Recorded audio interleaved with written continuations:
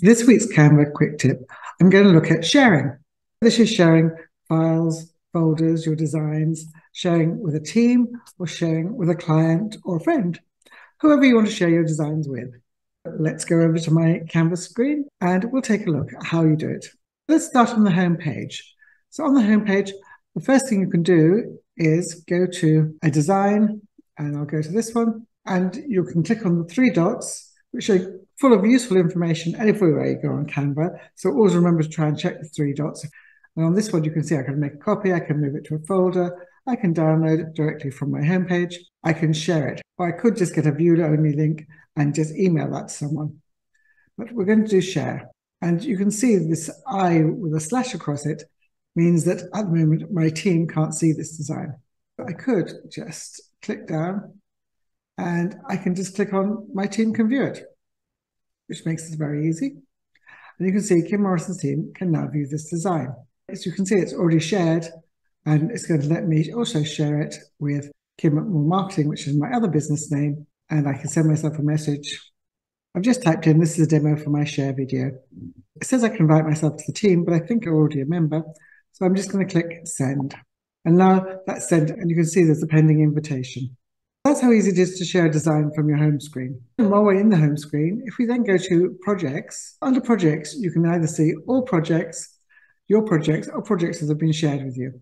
I'm now going to look under my projects and look at folders, and I'm going to share this branding file for Be Your Own Graphic Designer. This was created in the days before brand kits were easily available. You could add so much to them.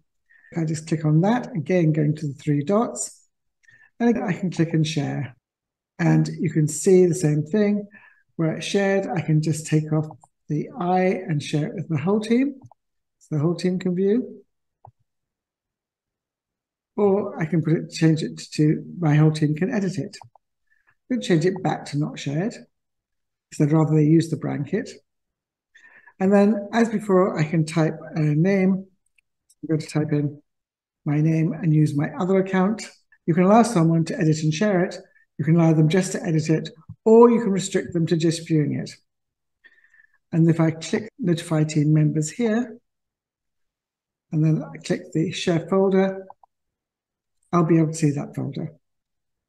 And I'll get a notification up in this bell that will tell me that it's been shared with me. That's the share from the home screen. And then let's go back down. Let's now look at how you share in the design screen. It comes up with share in the top corner, which hopefully my image won't obscure. I click on share, and again, it gives me the option to add people, groups, or teams. So I'm just going to add, again, my other account, More Marketing, and I'll click on that. And I can add more people if they want. And again, the options of either editing, commenting, or just letting them view it. Quite often, my team members will send me something that they've done and will ask for comments, so they'll allow me to comment on it. Or they often allow me to edit it as well.